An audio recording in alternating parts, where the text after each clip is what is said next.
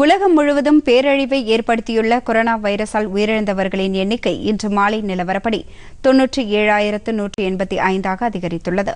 16,21,785 பேருக்கு நோய் தொற்று உறுதி செய்யப்பட்டுள்ளது.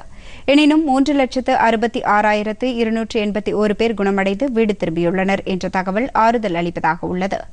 உலகளவில் இந்த தொற்றால் உயிரிழந்தவர்களின் எண்ணிக்கை இத்தாலியில் அதிகமாக உள்ளது. அந்நாட்டில் 18,279 பேர் இந்த நோயால் உயிரிழந்துள்ளனர். 1,43,626 பேருக்கு நோய் தொற்று உறுதி செய்யப்பட்டுள்ளது. பாதிக்கப்பட்டவர்களின் எண்ணிக்கையில் அமெரிக்கா முதலிடத்தில் உள்ளது.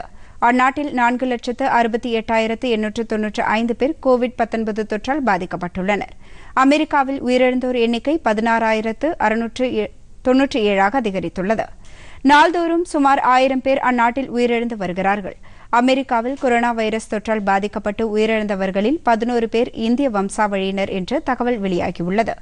அங்கு வசிக்கும் மேலும் 16 இந்தியர்களுக்கு தொற்று ஏற்பட்டுள்ளதாகவும் தகவல்கள் தெரிவிக்கின்றன.